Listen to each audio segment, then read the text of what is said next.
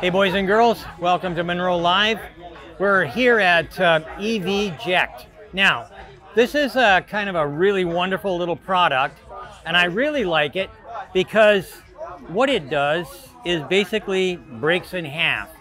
So let's say you're at a charging station and you're a woman who doesn't need a new boyfriend and you get somebody harassing you and you're plugged in. Well, guess what? If you want, with this little device, you can get away. And that's what we're going to talk about with Eric and Craig here, and they're going to give us the whole lowdown on this new, absolutely stunning product. So let's start by going over how it works, just to show you how simple but clever the idea is. When you have the charging wand, all you do is you plug it in, you have your charging port, put it in. The moment that you click this, we actually connect the communication ports. Once that happens, the locking pin comes in and it holds that in place. So now you're inside your cabin, hanging out, doing your thing, you know, watching Netflix and whatnot. Something happens. Be it a fire, a bad guy, a moose, a bear, who knows? All you have to do is click unlock charge port in your car. That actually releases the communication pins. So at this stage, the EV does not know that you are actually plugged in. To it, you might as well have already plugged it out, right? But because you're now disconnected, you can shift into drive and then drive away. Once you do, this is meant to brake right here at the seam, essentially giving you this, where this part ends up staying in your charge port, this part ends up staying on the charging head, so when it hits the ground, nothing bad happens to the supercharger. And when you drive away and find somewhere safe to stop, just click unlock charge port and you can pull it out with your fingers, no tools needed. Right? Now it is a one-time use, but what we're doing is because we want to make sure that you guys are thinking about yourselves and not worrying about how much you may have paid for this and whatnot, and you don't want to break it. We will replace this for a new one if you send us the footage from the center cam or the components that are left over from it. So that is the basic use of it. Wow. So at the end of the day, from my standpoint, this is something that I would get for my wife. I don't say I'm always worried, but anybody who's responsible and has a loved one, this to me, I'm going to take this one, but this to me is just, this to me would be a necessity. I definitely would want to have one of these things for my wife on either the, because we usually charge at, we have a Rivian and we have a Model 3, and now we're charging it both at the same stations and whatnot. Having a breakaway system like this just seems to me to be you know, something I'd like to have for a little extra security. Yeah. Well, fortunately so right now we're starting with Tesla adapters, just because we know those guys are the early adopters. They welcome new technology, but we are working on a couple of other solutions for every non-Tesla. We want to have this technology not just for Tesla, but everywhere else. This should be something that every EV, and frankly even built within the charge port, right? Yeah. So to give an example, here we have just a quick demo prototype. Before the NACS ended up taking over the way it's been doing it, we were actually working on a prototype so you can have the same functionality for your F-150, right, or any other non-EV.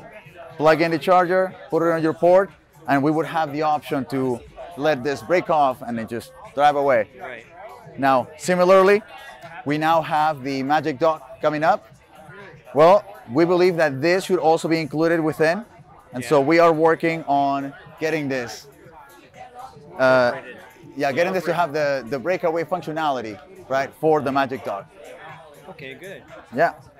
Again, we believe this is something that should be done everywhere, not just Tesla. So this one is 3D printed. Yeah, this one is as well.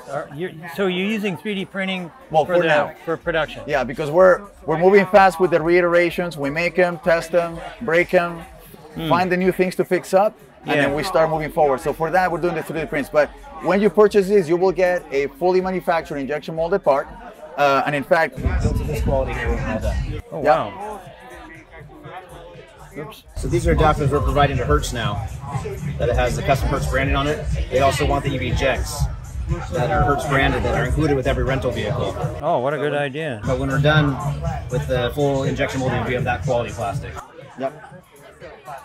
This is really quite good. And $100 fee if lost. Wow. You know what I love is if you compare, looking at the little details that you look at. If you look at the parting lines on this guy, right, and the insertion molds of the cavities, this is actually a much cleaner way that most of the other generic adapters you see. If you pay attention to other J1772s, you'll see where the cores were made. Yeah. It's essentially a 5-piece mold, right? We can get it quite a bit more simplified than that. So like you can see the core right there, right? Well, I used to do this.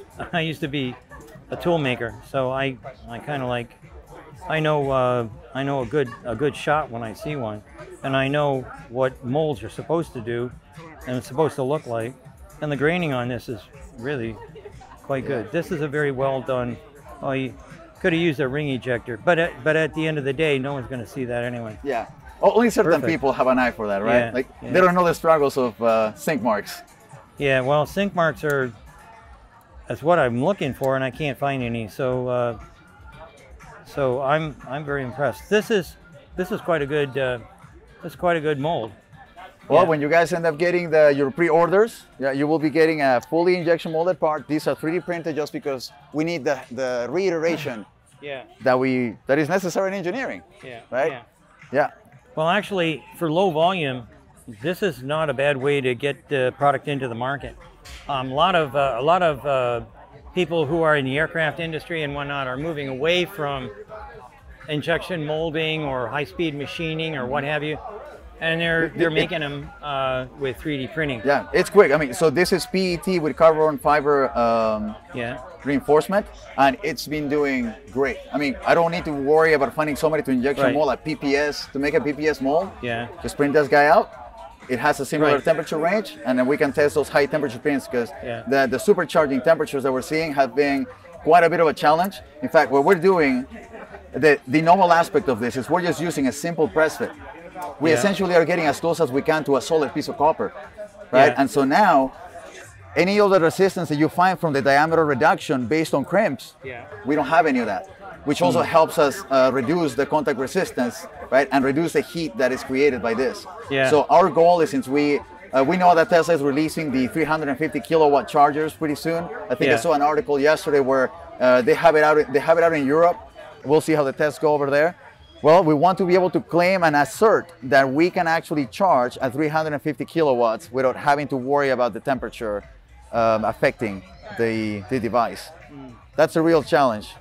Yeah, wicking away heat is everybody's challenge, actually. Yeah, and we have a couple of tricks up our sleeves that I think we'll let you know when we release it. I think you'll enjoy it. Yeah, excellent. We like to be a little tricky.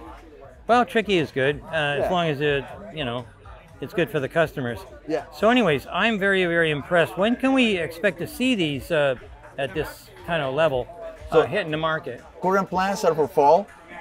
This fall? Right? This fall. Cross your fingers, because we're starting to figure out this fun game of the supply chain. Yeah. Well, yeah, supply chain management actually is one of the things that we do at Munro. And you can get your you can get your body wrapped around the axles real easy with suppliers. So I wish you good luck on that. Well, wink, wink. We may be contacting you for a couple of questions. If you don't mind. You said you wanted one for your wife. Yeah. I'd love to give you this one right now that you can take today with you. Yeah, that one has your name on it. It does. Wow. Yeah. Somewhere in there. Good. Somewhere in there. Somewhere in there. We'll let you know where. It's inside. It's inside. Okay, good. Well, I'm not breaking it. You'll have to break it away to see your name in there. I'm not going to see it. Okay, good. Well, anyway, thank you so much. Thank you. Safe. Good. Yeah. I really appreciate it. Wow. I got a prize. Well, we appreciate your support. We appreciate the knowledge that you have imparted on us. Frankly, the videos and content that you guys have created, just stopping and playing them and going slow-mo has actually taught us so many little details that you just cannot Google. You cannot find online. So thank you for all of that. You've actually been a great mentor indirectly. So thanks so much for that. Thank you so much. Thank you. Thanks for the present, and thanks for this video. Yeah, thanks for your time. All you guys out there, guys and gals, thank you so much for watching Munro Live. Again, back here from the Tesla Takeover. Keep watching. More to come.